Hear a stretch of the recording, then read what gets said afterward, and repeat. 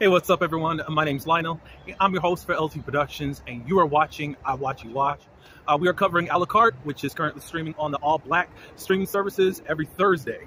We're on Season 2, Episode 7, and I thank you all for coming back to my channel. And if you're new, welcome, welcome, welcome, welcome, welcome. Please give this video a like, share it. Also, subscribe to this channel if you are entertained or enjoy the commentary that I do give. Of course, this is a new channel. I had another channel, but I'm growing, and I appreciate everyone for coming by. Also, leave your comments. But let's get on into this. I think there's some things that I do want to talk about this episode too. But let's go. All right, so Shira, she's speaking with one of the directors for the internship that she's trying to get into. She was able to make contact with the person. She's feeling really positive. She hasn't been selected as of yet, but she's on high right now. So she calls Yvette in. Of course, she started like something's going on. I think she brings a bat or something with her. And basically she just tells Shira, or Shira tells Yvette the good news that at least she feels, or the good feeling. So Yvette said, hey, we need to party a little bit. So let's go and invite Misha and Rain over. And Shira says, well, I think they're busy right now. And Yvette said, hold up. You haven't spoken to them yet? And of course, Yvette's like, I can't with you. I can't with you. Basically, I think that all in all, Shira is embarrassed about what she's done. And she doesn't know how to confront it. Now we're going to see through this episode that I feel like even how she's emoting and how she's at least trying to deliver it to them as to what is her frustration, I don't think it's fair. And I don't think it was the right emotion or right feeling that she was feeling or trying to tell her friends. So we'll get into that. So we find out that Shira was not the one that had the chlamydia. She just had allergies. And Yvette said, you know what? I think you need to have a standing appointment with the clinic since you're dealing with Derek. And Shira's like, well, why? Da, da, da, da. I'm like, now, Shira. Now, I know. You know. Shira. Now, you know Derek is just not clinking and only opening up to you. I'm like, what? Come on now. Come on. Whatever. And then Yvette ended up saying about Derek, he ended up outing you out to, or airing you out to your friends. And Shira was like, wait, what do you mean? And then Yvette said, well, I think you need to go handle that with him. So Yvette didn't actually say what, but I'm like, I don't get it. I don't get why that didn't come back up in conversation. Because I'm like, well, this should have been handled like, what, 2 episodes ago? 2 or 3 episodes ago. It's like you went home with him and had sex with him, even though you've been upset with your friends and trying to avoid them. Basically avoid them, not even being upset. All right, so Misha, she's in with Miss DeVoe and congratulating her on the recent showcase, and she has booked her to do a tailgate event. Misha's a little offended, like, what? I'm doing all this stuff for little kiddies, da-da-da-da-da. And Miss DeVoe says, you gotta crawl before you walk, little girl. Like, but she's saying that she's expecting a lot of things even out of this. You never know who is in the crowd that may even want to fund a tour for you. I mean, right now, Misha, all I know is that you still only recorded 1 song. And you're only singing 1 song. So, I mean, unless you got a whole album like Whitney Houston, I'm like, what are we doing? You're not ready to go anywhere as of yet? Come on. Let's just get you developed. Miss DeVoe says that you got to get your 8 count down or something like that. So, get that together, and then we can move forward. Derek is on a, what are those calls called? What are those calls called? Like a video phone call with his baby mama. And they just start talking. Derek expresses himself, finally, I guess, or at least we get to hear it, about the baby mama not telling him about that he had a daughter at first. And she says, well, you know, I was scared that I was going to be rejected because you were doing a thing in LA, da-da-da-da, if she told him. Derek said that wasn't the case, da-da-da-da-da. So they're kind of going back and forth a little bit. And Derek just said, you know, expect to see me in court to get partial custody. At that point, the baby mom got upset, like, no, you're not taking my baby, blah, blah, blah, blah, blah. They got a lot of things to handle. I don't know if we're going to see anything else from them, but we shall see. All right, so we go back to the studio and we see Misha trying to avoid Corey. Corey comes in. Misha, hey, what are you doing here? I work here. So they both tell each other that they got chlamydia. You too? So I guess where the chlamydia came in from is Corey. But I guess Corey didn't even know that she had it, or thought that she even had it. But I thought that she was scratching in front of him on the last episode. I would have thought he would have at least had some type of indication like, ooh, I wonder if she has it. So they shared it amongst each other. And Misha's like, was kind of relieved that Corey was taking it so well. He's like, we're grown. This stuff happens, At least you're taking care of yourself, blah, blah, blah. And at least they were honest to each other. But Corey said, you need to tell Nicole because I don't want to have any mess go down the pipeline. And Misha is not really feeling that right now because she doesn't know how to handle that. So Rain. I'm sorry. Oh, so he hosts a town hall meeting. And them tenants was eating him up. Even before he could start the meeting, that was basically, who is this? He got this pearl necklace on. Da, da, da.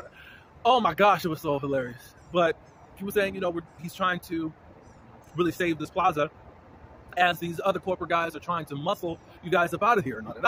They don't think that he's qualified. He's not even a lawyer. He's supposed to be, but he's supposed to be graduating really soon. Brandon is there to kind of mediate through this whole thing and to help them to actually hear him out. He had in his contract, I think, like $10,000. But anyways, he said, because they were asking, okay, I see you doing all this, getting famous and clicks off of social media. I don't know if you're trying to help us, but what is it in for you if you do help us with all of this? And he said, well, at least what I need is a retainer and also 10% of, or no, he wanted perks within their businesses and all of that. And it's like, I think that's probably fair right now, but they're just not taking him serious because he's not an official lawyer. And I think they were asking, oh no. But anyways, nobody's really biting right now. I don't know if they're going to bite, but it would be a huge win for him. I don't know what's the proper procedure in all of this, and even if she should be doing this. Brandon asked, are you able to do this without a real agency behind you? Because, they got corporate bigwigs behind them. Da, da, da, da. And Ray said, don't worry about it. Da, da, da, da. Derek comes in. Let's see. They're shooting the breeze a little bit about this whole case, and somehow Rain lets it out that Derek is doing porn in his workout studio and all that. Well, he said doing porn, and then Brandon was like, oh, you're doing that up there in the studio? And Rain was like, how do you know that? So it's like Brandon on one hand is acting like, oh, you doing that, what? And then he's able to specify the location of where he's making his content at. So that was a little bit interesting. Misha and Nicole, they're all laying down and ready for bed, and Misha was like, I'm excited for this new event that Miss DeVoe has me on. And Nicole was talking about teaching because right now she has been accused. She's suspended with pay. And she was suspended automatically because this child has tried to say that she was coming on to him. But Nicole says concerning her music career, hopefully you make it, but I just wouldn't get my hopes up too well. Just like some of the Destiny children, some of them, we didn't see anything from. I think she said something to that nature. Shout out to Farrah. Say my name, say my name. No, but anyways, but she said, well, just like Judy Winslow from A Family Matters. Oh, yes. That was foul how they did that, girl. She never came back downstairs. So, since Misha's trying to concentrate on her music career, she's like, just don't let Miss DeVoe get in your head too much.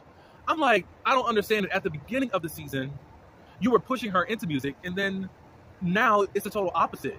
And now you need to know who she's with, and it was too much. The first red flag to me with Nicole was in the first episode where she was like, oh, I got to vet the ones that you're going to get peened from. But it didn't matter what girl or woman that Misha was going to be with. That was a little bit odd to me.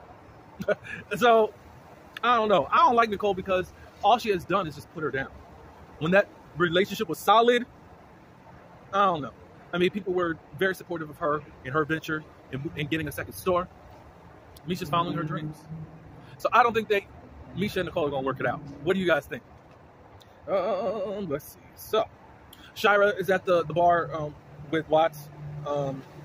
Somehow they get on the subject of making some drinks, and Shira figures out that he's really not a bartender because she was trying to figure out on the day of the auditions, like, why was he acting this way? Like, because he did not know that there was an audition going on. He just came up to the bar or club, whatever they want to call it, and was just looking to talk to him. Sure. So then Watts gets on a story about when they were young and she was staying with them.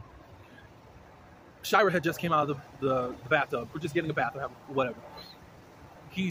The dad set her in the middle of the bed or close to the edge or something of that nature, and dad walked away for just a few minutes, and then I think she ended up crying or whatever, and I think was about to fall. I think Watts said that he ended up grabbing her, taking her someplace and warming her up. I guess she was cold or whatever, and she stopped crying because she was crying, and he knew that it was just a wonderful feeling to be a big brother. And then he shows a photo of him actually holding Shira as a baby. And Shira asks, could he send that photo to her? And he says, sure. And then all of a sudden, the guard comes up with Shira. I'm just asking for a photo. I'm not looking for anything else. Da, da, da, da, da, da. Of course. So in walks Derek. Derek wants to speak to Shira, so Watts walks out. They speak because now Derek wants to know why Shira is avoiding him. And then she says, well, you're the one that told my friends about my baby being on the line. And then he was like, well, really, I do apologize. I thought your friends actually knew, but it was just something that slipped out.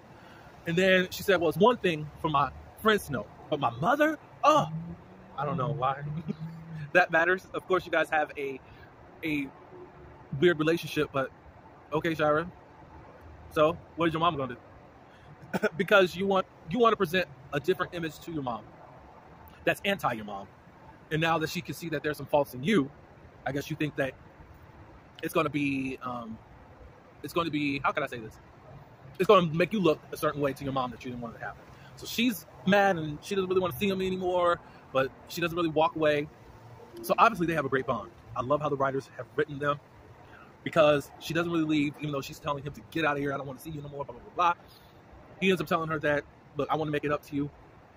After the holidays, I'll do something for you. I'm going to be visiting my daughter for the first time. And then immediately she shifts and just says, how do you feel about that? And he gives his feelings about that, and that kind of smooths things over. Like, look, I can't change the past. I do regret it or whatever. But when I get back, I'll take you anywhere that you want to go. And Shira was like, is that a date? So obviously we're moving from F-buddy to now possibly potentially dating.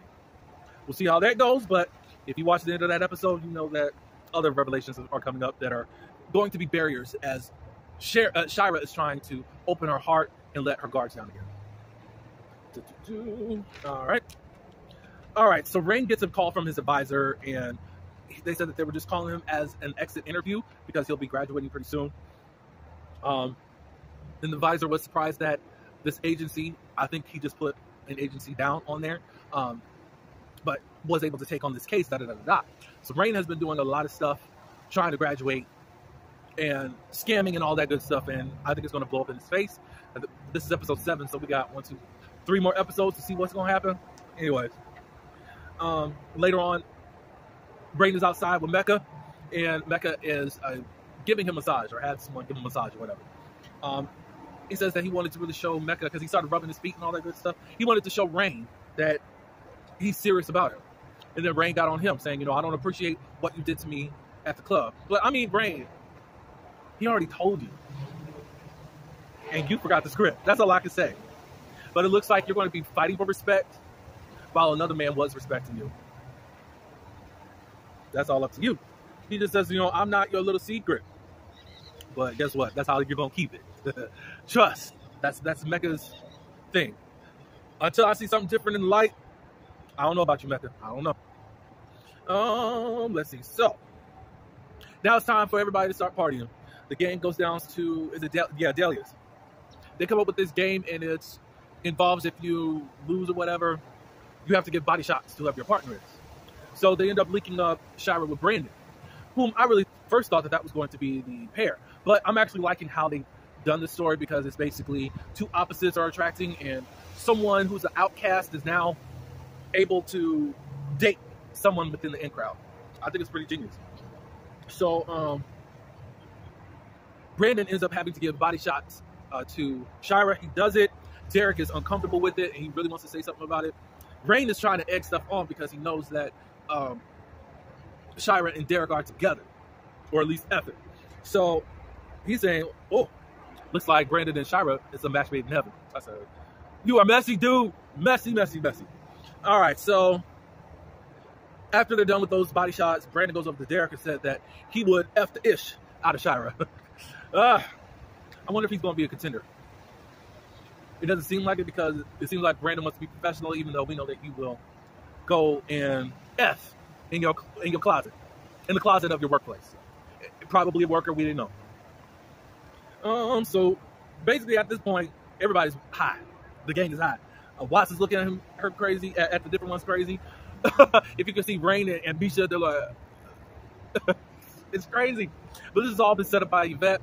They make it back to the house, and they got all of those, you know, the new craze or new trend is for different models that you like paint or sketch, sympathy type of thing. And of course, you sketch them naked, or they are naked, or whatever. So they're having a good time, but they're high also. Yvette comes in finally. Now Rain is with two guys, and he's venting. He says that, you know, I have a problem. I have two guys in my life. I have the man of my dreams and the F of my dreams. The man of my dreams is there. I'm feeling him, but I also want to be choked. I said, okay, I get it. I get it, Rain. I get it. I get it. Why you with Mecca? I don't know what's going to happen. I don't know if y'all, I don't know. So as he's talking and venting about everything, all of a sudden, the two men turn into Mecca and Zeke. Shout out to Zeke being back on our screens again. Come on. So they end up telling, both of them are conversing and just saying just how bad of a person Rain is. And then in this hallucination, Mecca and Zeke decided they're going to be together, and they kiss. I said, oh, quite a twist. Quite a twist. Okay, Rain, I see the one that's good for you, or good to you, and good for you, and the one that you just have a lust for. Maybe y'all could do a little throuple thing going on. I mean, both the men are fine, but I just don't know how much substance there is really in Mecca and what he can really add to your life. I don't know. What do y'all think? Go back to Zeke, or just keep getting choked out? Let's see. So, where am I at? See, this done got me all messed up. Okay, so Misha, she's venting about her relationship. She doesn't know if she could actually tell Nicole what's going on, and all this good stuff. I shouldn't have been messing with the peen, da-da-da-da-da. And the guy's looking like, okay, that's not what I'm here for. So the gang meets all up, and they're just venting right now, and they're just all their inhibitions are gone. And she's saying, you know what, F my mom, F my dad, and right now I don't even care that I'm just going to tell you that I'm effing Derek, and don't care if you care about it. You're like, oh, what? Rain said, I told you, and now I need y'all to pay up. I guess there was a bet going on. I don't think that Yvette was involved in it. But Yvette also said to the ones that were trying to clown her, because Misha was like, you know, so Mahogany's ex. And then also, that's, is his name Reggie? What's his name, Reggie? My God. If it's Reggie, I don't know. However, Shira's ex-boyfriend. That was his friend and all that good stuff. Again, as I said last week, they're out of their lives. And I don't see what the big deal is at this point. Not even in the same state. Let's see.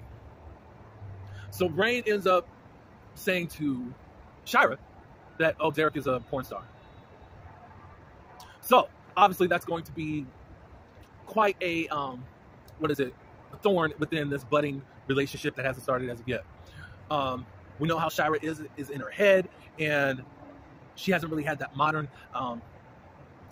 type of way of thinking and modern mentality on certain things in her life. So it's going to be tricky as if she can really move on from that or not.